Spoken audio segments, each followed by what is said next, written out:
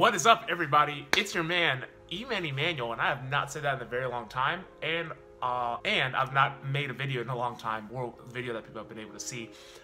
If you're familiar with my channel, or if you're not familiar with my channel, let me start with that. My name is Emmanuel. I am 21 years old. I'll be turning 22 this April 13th. But in this video specifically, I'm talking about how to make a content marketing strategy in 2019.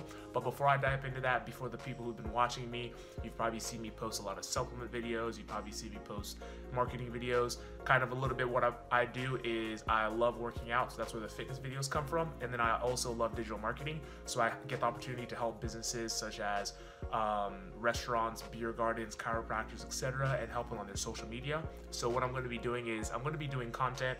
I've written it down already. So goal is to be doing one video a week. So every Monday, that's kind of like my goal. Every Monday to be putting out a new video and planning them out and really doing them. So I'm excited. Hope you guys keep me accountable, and let's get into the video.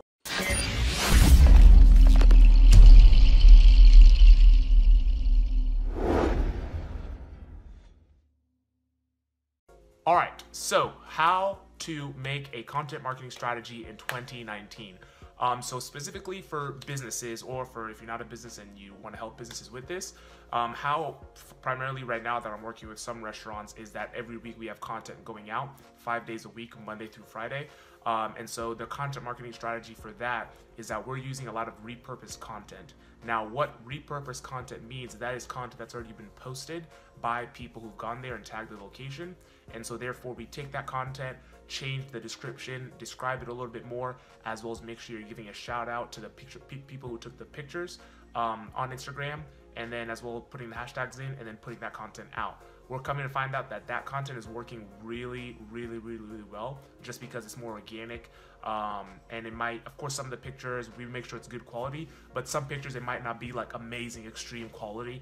But it's good just because you're giving a shout out to your customers, and they're able to see more about the business, and new people also about to see it. So one strategy that I would definitely give is that if you're on Instagram or Facebook or wherever, on Yelp or Google, is really look for people who are posting content on there and be able to repurpose it. That is a really easy thing. We have some clients that we don't even take their pictures. Like, we don't send photographers to go take their pictures, because we have some people who literally who have pictures taken at their business at least 10 times. So that's a big thing.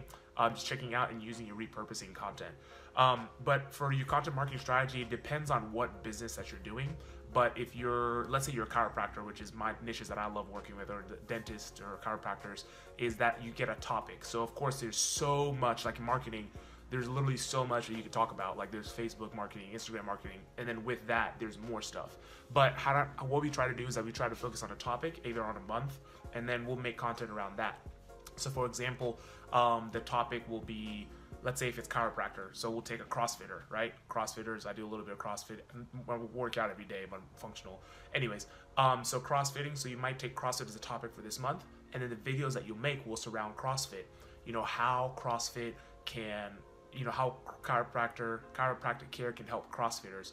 You know, 3 tips on you know, stretches to do to, you know, to make your workouts better. And then you basically base your content ahead. So that's kind of like really planning out your content, just because it's hard for some people just to sit down and kind of, you know, talk about what they want to do. Or some people, they say they want to make videos. I'm one of them. They will say they want to make videos, but they don't have really written down what they want to do. So that's the whole purpose of really like a content marketing strategy in 2019. And then also by using that is just posting it across different places. We have Facebook, there's YouTube that you're watching here, Instagram TV. I feel like Instagram TV is definitely going to be a huge thing this year. Stories as well too, and just Instagram keeping on pushing.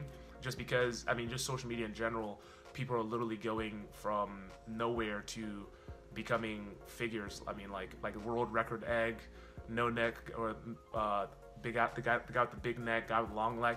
To Shiggy, the guy who did with the In My Feelings dance challenge, so with the Kiki. So it's like social media is amazing just because of the content that's really being able to come out.